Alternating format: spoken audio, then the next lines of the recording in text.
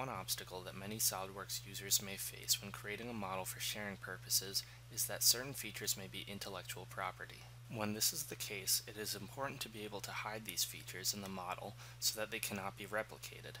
A good way to hide features in a model is by using the Defeature tool, which is integral to SolidWorks. This tutorial will explain the process of removing certain features from a model of a compressor housing and preparing it to be published in eDrawings. This housing has a set of features that we would like to share with an outside party. However, there is also a lot of internal geometry that we would like to hide.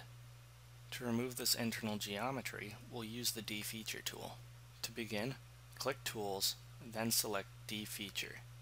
From the Defeature Property Manager, we can select the features that we would like to keep in our model. We start by auto-selecting all the holes in our model, then manually selecting other features in the graphics area to keep them.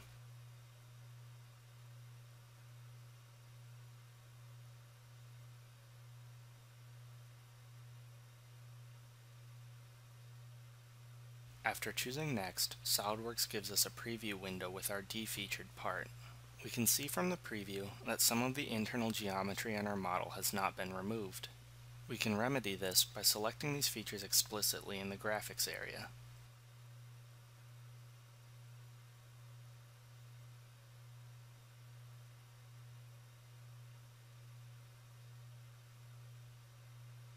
After clicking Next again, we can see that our model has been sufficiently defeatured. By choosing to save the model as a separate file, the preview window becomes an independent model.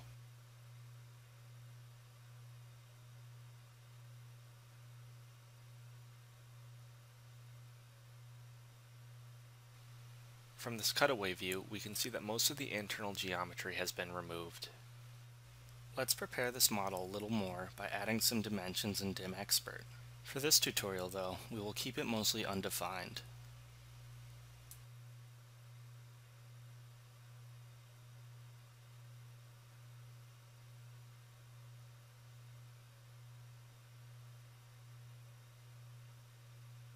Finally, we export our model into eDrawings so that it can be shared with other parties.